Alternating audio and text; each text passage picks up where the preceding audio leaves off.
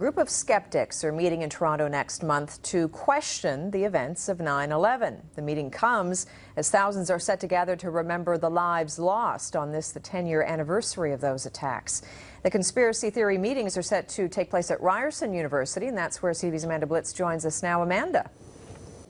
Hi, Jacqueline. That's right. Ryerson University, that's where we are. It's supposed to take place from September 8th to September 11th. You might notice the date. Well, that's got some people concerned. I'm here right now with the organizer of the event, Graham McQueen. So, Graham, why are you having this on September 11th, the 10th anniversary? Well, I think the 10th anniversary is the appropriate occasion to sum up all the research that's been done over 10 years, which suggests that the story we've been given about 9/11 is not true. But what do you say to those people who say that it's so insensitive to have it on September 11th, on the 10th year anniversary? I think the people who find it insensitive are probably people who feel that folks like me are nuts and busybodies with nothing better to do. If that's your perspective, you would see it as insensitive. But if you open up your mind to the possibility that we are actually researchers, in my case, university professor for 30 years, doing my best research on this, and we're trying to determine what happened, why it happened, and who did it, those kinds of questions, and we're saying the official story is wrong. I think if you open your mind to the possibility that we're right, it's not insensitive, it's actually crucial. Why would Canadians want to build their foreign policy and their domestic policy on a lie? So have you faced any resistance? Anniversaries are important, and we knew that the 10th anniversary of 9/11 would be important one way or another, whether we did anything or not. And I had some fears about how it would be used. It would be used to promote myth and lie and deception. It might be used to reinvigorate the flagging war on terror. There's always Syria, there's always Iran, and so on left to go. But there's another way that it also could be used that I worried about, and that is to put the whole thing to bed, so to speak, to say, this is now part of history. This is not the present anymore, this is the past. And because it's the past, it'll be in the history books and the kids will read it. That is the official narrative, the lie about 9/11. And I thought, in order to try and prevent that, we've got to have an event on the 10th anniversary which will say, this isn't over, this is just beginning. This is just beginning. We have gathered here at Ryerson University in Toronto for the international hearings on the events of September 11th, 2001. Everything changed after 9/11. That is a cliche, and perhaps a politically motivated one. However, governmental responses to that day's events have reshaped our world in ways I can only summarize here in the briefest manner. The events of 9/11 have served as a cause or pretext for two major wars, producing incalculable suffering in Iraq and Afghanistan, and increasing instability throughout the Middle East. In Canada, let us add, there are parallel grounds for public debate and formal hearings. 24 Canadians were among the direct victims of the 9/11 attacks.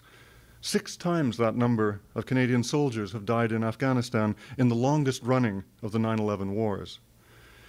And the kettling and mass arrests of more than 1,000 peaceful demonstrators at last year's G20 protests in Toronto, while the police made no attempt to interfere with the actions of a disorderly minority, was one sign of the extent to which civil liberties have declined in post-9/11 Canada. The importance of 9/11 as a historic turning point, then, is not in doubt. But much of what happened on that day, in the period leading up to it, and in its immediate aftermath, remains in doubt, in terms most particularly of the agencies and causalities involved in that sequence of events. Our 4-day hearings, then, will thus have a quasi-judicial structure. The presentations of the expert witnesses will be evidence-based, rather than speculative. The methodologies involved, whether those of the physical or the social sciences, will be rigorous, and the information that the witnesses present will receive a further critical sifting at the hands of the panelists, both in the questions they put to witnesses and also subsequently in their final report. We all know what we saw, but we don't know what happened. But scientists have a distinct view of what happened because of their professional backgrounds. And so it's meaningful when you get scientists, architects, engineers, the entire conglomeration of the community that has looked at what we saw and studied it according to the scientific method.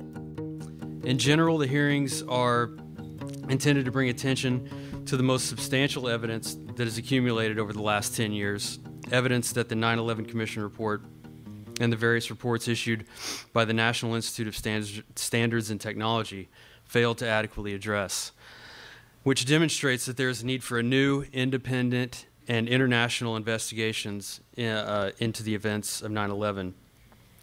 The hearings are not a new investigation in themselves.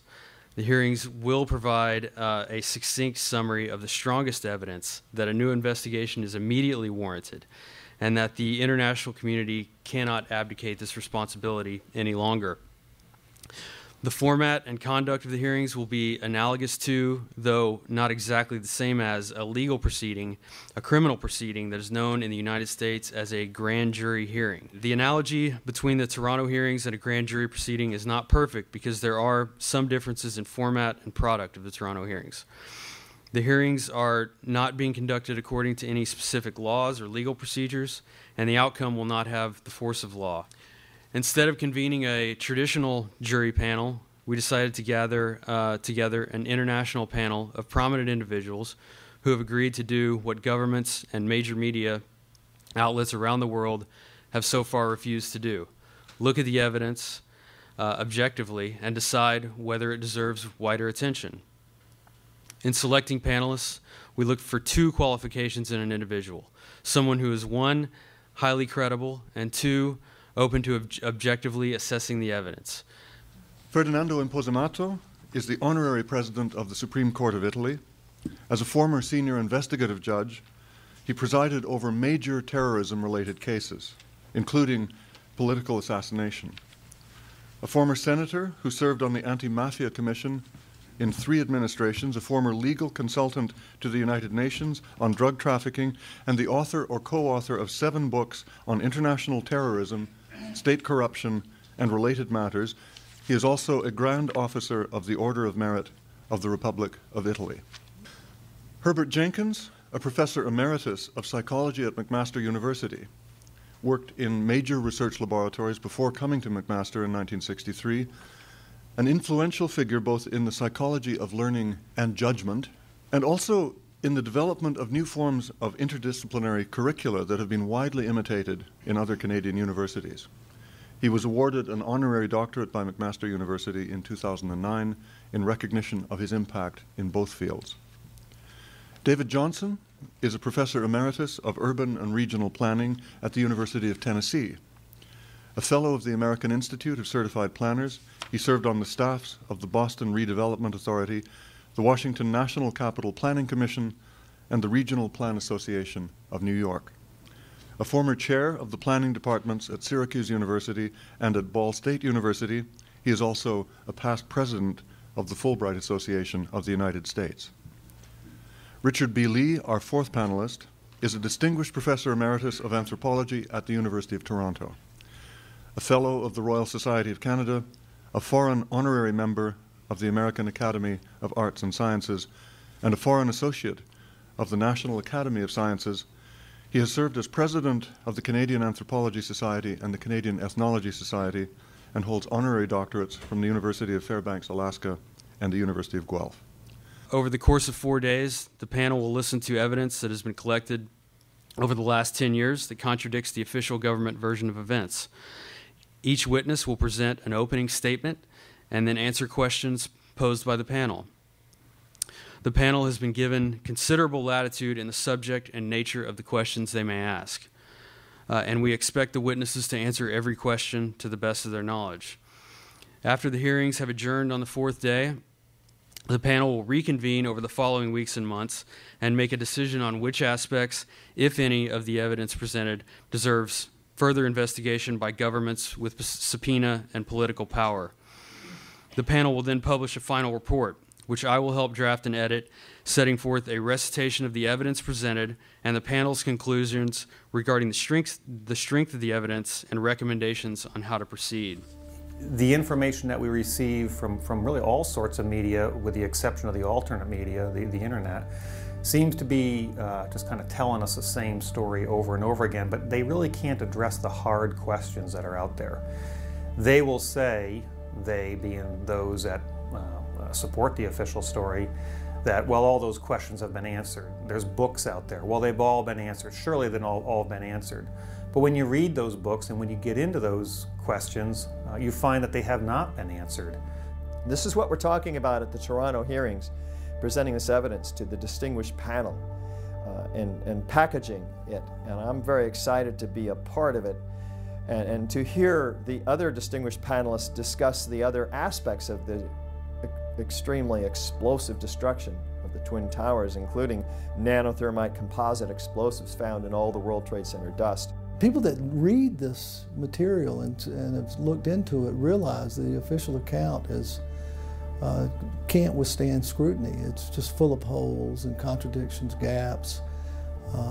The difficulty is bringing this to the attention of responsible parties. The political class in the United States is basically, you can't talk about it, much less do anything about it. And so I think bringing it to Canada and bringing everybody together and trying to put on the table a collection of evidence that we are confident about can raise the profile of this issue, because that's all we have to do is get people to take a look at it.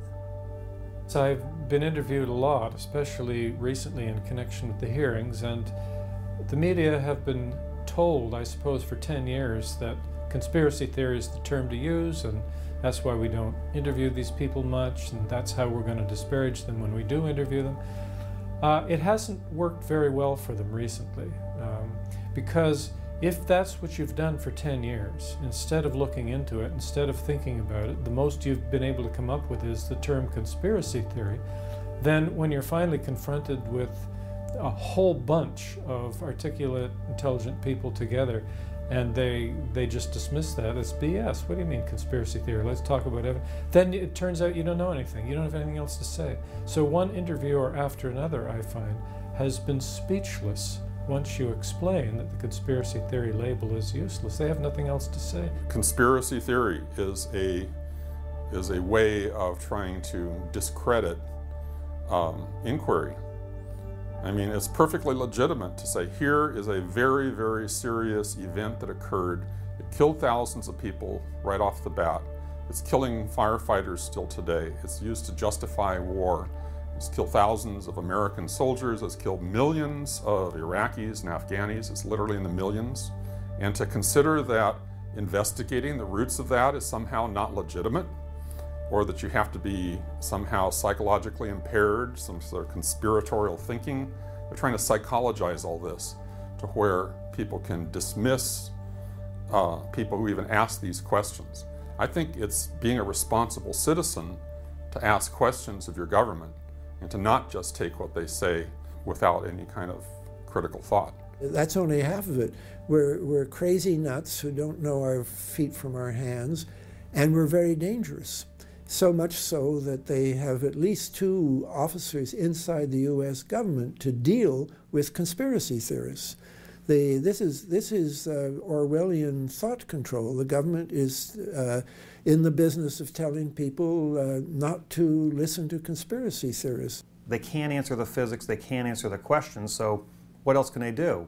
When you're getting difficult questions, of course, you just smear the person that's asking those questions if you can't answer those questions head on. And I think the nice thing about these international hearings today is that anybody who looks at it will realize that we're not walking in there with tinfoil hats. We are just normal people. We are ordinary citizens who are concerned and trying to do something about it. We are not irrational people. We are bringing up legitimate questions that just cannot or have not been answered. We're putting our reputations on the line, speaking publicly about an unpopular subject. And all we're asking is that we be taken seriously and that the evidence be looked at. I think we face an uphill battle in our effort to establish a real inquiry into the horrific events of 9/11.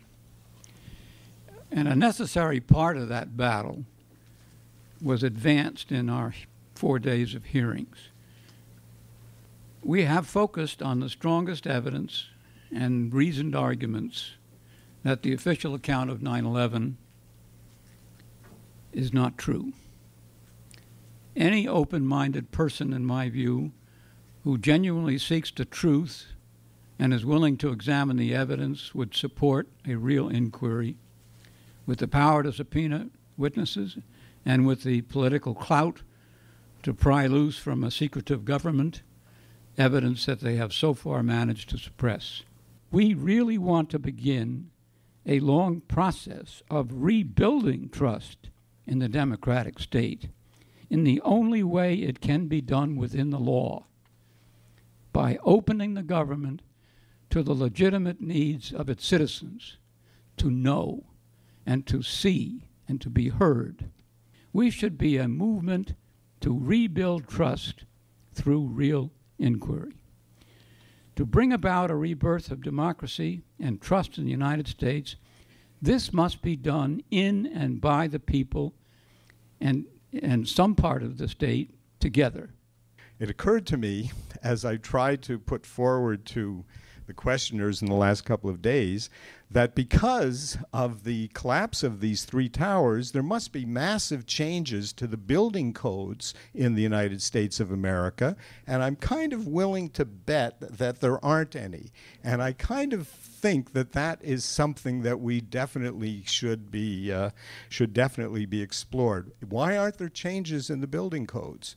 The towers collapsed. According to the recognized authorities, this is how they collapse. So what's happening in the building codes? One of the rhetorical devices used by the official story is to say that we critics are showing disrespect for the dead.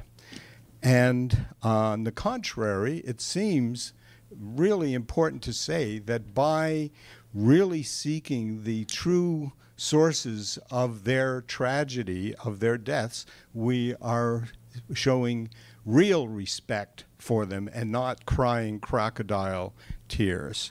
The panel decided to present a formal charge to the General Prosecutor of the United States and the Prosecutor of New York City against the unknown responsible of the above indicated action further than crash of airplanes.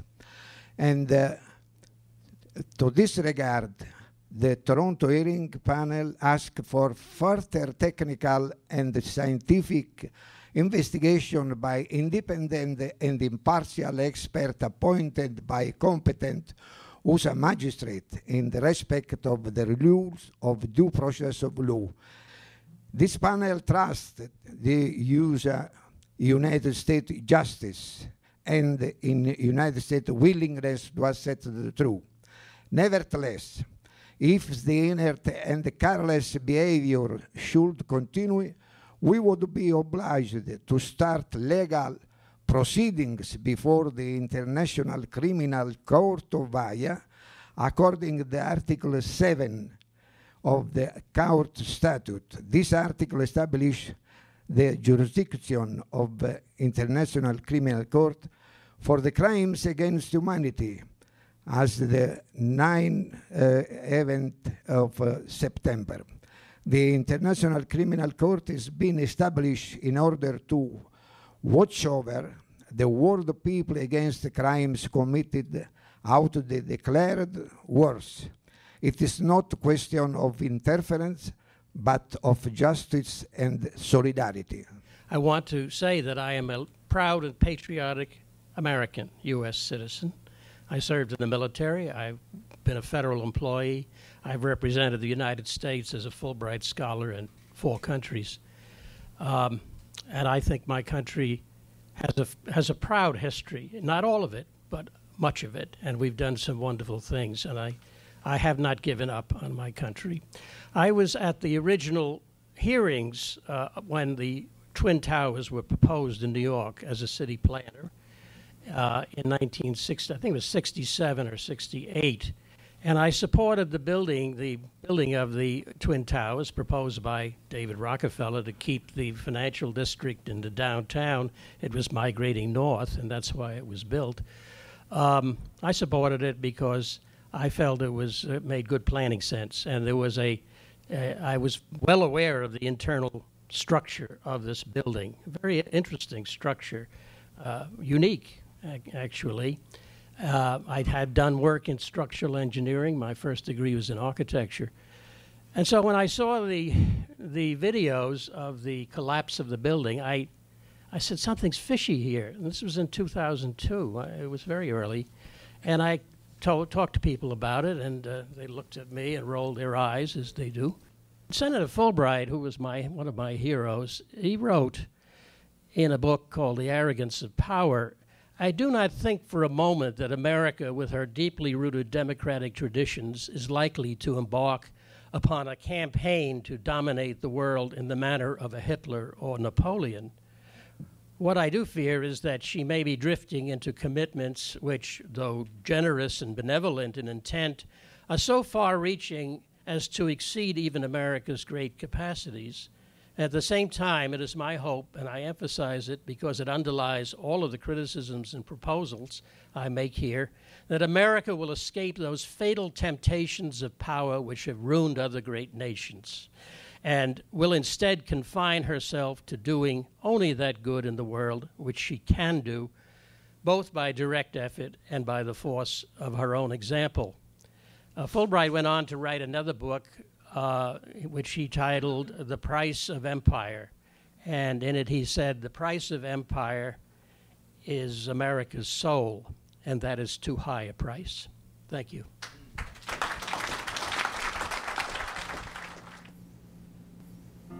We are gathering together to demand a real investigation that accounts for all of this evidence, that uses the scientific method relative to its examination, that uses immunity to bring forth witnesses, and takes testimony under oath.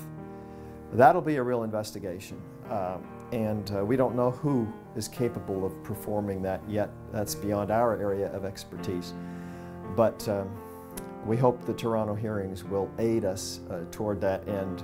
I look forward to the day that there can be a real, legitimate, transparent, independent court review of the information that is being put forward at this tribunal and the work of others who have done the necessary investigations. There's a lot of people that are easily manipulated because all they basically have is a stereotypical value system that's dished out by the media. The average person goes to their newspaper and reads their local magazine and listens to their news.